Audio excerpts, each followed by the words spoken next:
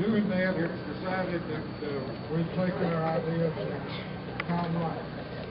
Tom Wright and Mike Mitchell with White Bridge Architects have designed this part, our library and senior center expansion, and our new sheriff's complex.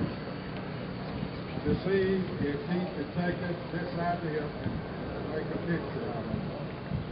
Tom's here today, and Tom, if you would identify yourself. Tom is the designer of this beautiful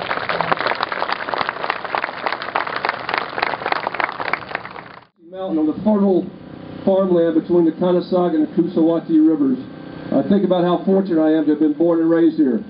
A land of free, spirited, and independent-minded people who taught me responsibility, who taught me respect, and taught me hard work. Just like generations of Maury County citizens before me, I know this place is worth serving for, and when called upon, I know it's worth fighting for. Yeah.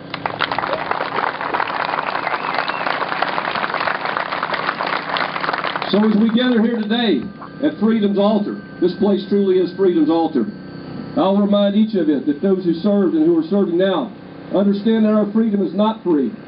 Rather, it is ensured through the sweat, the pain, the blood, and the sacrifices of the men and women who serve and their families. Our nation owes a debt to its veterans. Their service spans every decade and continues every day of our country's existence.